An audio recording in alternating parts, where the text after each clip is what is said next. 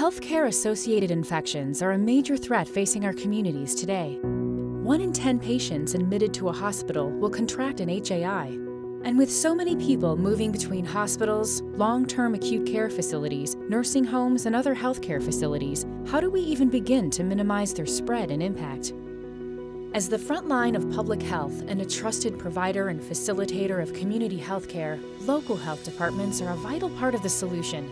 They work with healthcare providers to assess infection control capacity, which helps strengthen prevention and response by identifying gaps and needs, advance healthcare knowledge by sharing best practices and resources with community partners, and improve regional infection control infrastructure and coordination to minimize the spread of HAIs.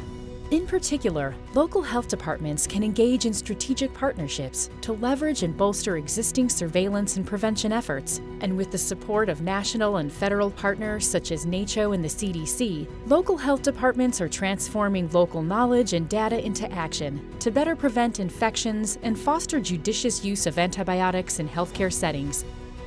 Some health departments are advancing their HAI prevention and control capacity by engaging in coalitions to collaborate with partners on HAIs, educating healthcare providers on specific HAIs and antibiotic prescribing practices, coordinating tabletop exercises to improve outbreak preparedness and response, and engaging with facilities to strengthen data access at the local level, all of which enable them to serve as an information hub and improve regional infection control infrastructure and outbreak response.